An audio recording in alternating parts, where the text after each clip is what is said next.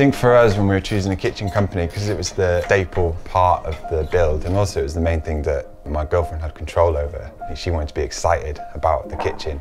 And there's a few companies we went to and they were just a bit blasé. Whether I feel like Wren was the one that gave us a lot of enthusiasm about the project, and also quite excited when we told them that it was for a boat. I'm Calum, and we're just fitting out a wide beam canal boat to live on.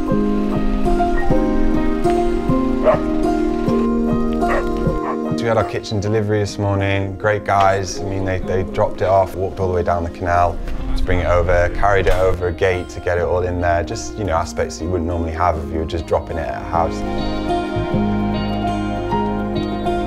They just take the hassle away from you. They checked each individual box themselves. You saw them scan it, so there was no need to double check the order yourself. He was checking for damages as well. So I've had a few companies past where they're sort of tapping their foot, waiting for you to sign the documents, and you're trying to see if everything's there.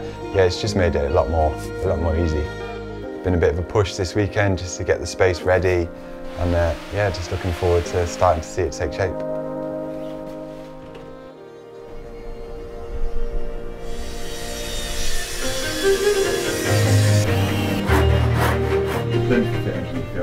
Calum's a good guy to work with. He's very helpful, and the way he's planning this boat, not just in the kitchen but all other areas, it's very clever. You can tell that they've thought about how to save space. The obvious challenge is fitting a kitchen on a boat. The main thing is the levels. We can't use laser levels or spirit levels, so we have to use a staff. Space is always an issue as well when working on these boats. It just made me think about moving onto one. There's a lot more space inside than originally thought. It just shows that you can have a nice space on a boat as you would in a house.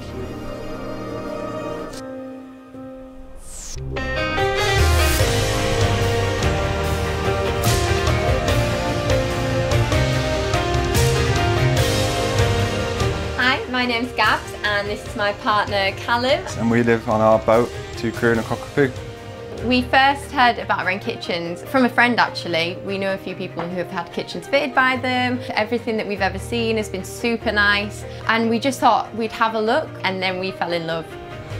We shopped around, we went and saw a few different kitchen retailers, got some different designs made, but we just felt like Wren Kitchens went the extra mile for us. From a design perspective, they were just like sort of above everyone else.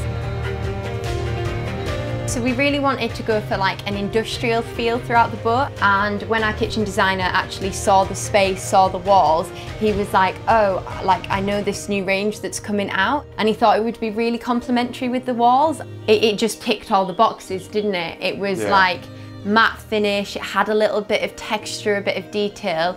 They were the only company that really excited us, and like, oh wow, look at what we could get and look at how great it could look.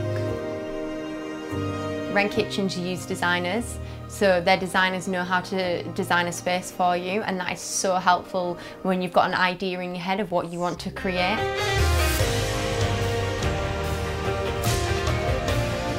Wren was probably one of the only kitchen designers that weren't sort of afraid of our design.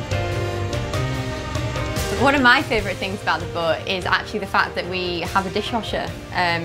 Living on a boat and having a dishwasher isn't something that really goes hand in hand, but hey ho. I'd say one of the sort of best bits when we had the kitchen installed was just sort of seeing that we have made a boat into a home and made it actually feel like that it could be lived in like a house or a flat. We didn't want to sacrifice on any of those creature comforts, and with a kitchen like this we really haven't had to, and it's just so glorious just having your friends around, being able to cook a meal. It's just a really nice space to be in, and it does look, well in our opinion, sensational.